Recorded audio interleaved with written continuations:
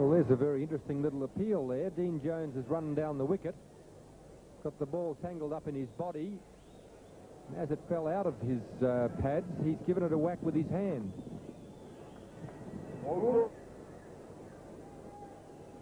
There's an appeal there by the wicketkeeper for handling the ball.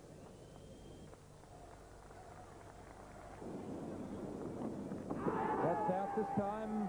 There's no doubt in the umpire's mind this time, and Dean Jones, I think, was severely rattled by the incident which we just saw. Handled the ball.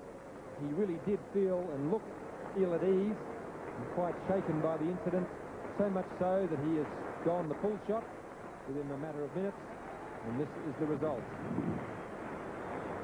Yes, there's no question that Dean Jones must have been thinking about what he'd done the previous over when he went for that short arm pull, nicking the ball to Kieran Murray.